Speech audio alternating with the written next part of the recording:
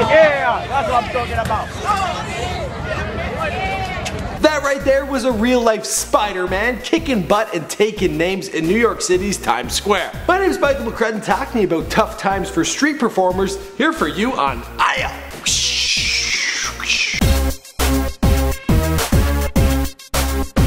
First up, I want to hear from you guys. Who is your favorite superhero? At the end of the video, I will tell you mine, and I might surprise you. But for now, let me hear from you in the comments down below. If you take a trip to Hollywood Boulevard or to Times Square, you'll realize that costume characters, well, it's become big business. You will spot practically every character from all your favorite movies. They got Thor, they got the Hulk, they got Aquaman, who hasn't even been in a movie yet, but he's there. On top of that, you got characters like SpongeBob, you got Marilyn Monroe, you got Elvis Presley.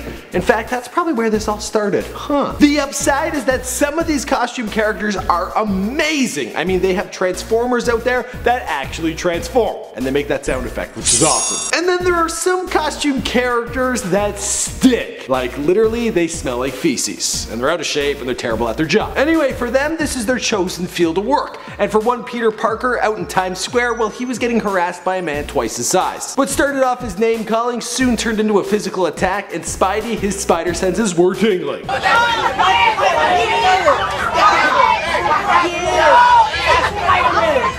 The audience began cheering for Spider-Man. It was like a scene out of a movie, very realistic. Except for the big guy's, like, fighting moves, not so good.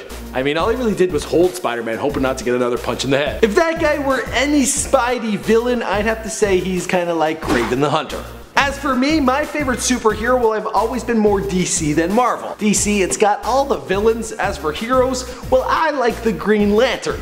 So much so that I once bought the costume and then went to Niagara Falls and filmed a video.